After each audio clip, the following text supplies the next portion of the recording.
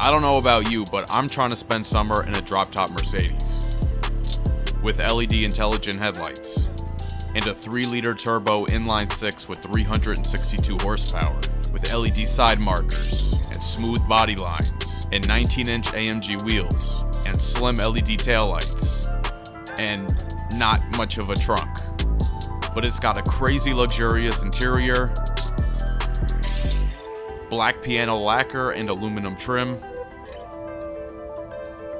a flat bottom steering wheel with double spokes, 2 huge 12.3-inch displays, super bright ambient lighting, and black leather seats that are heated, cooled, and massaging. Are you picking one up for $90,000? Let me know in the comments.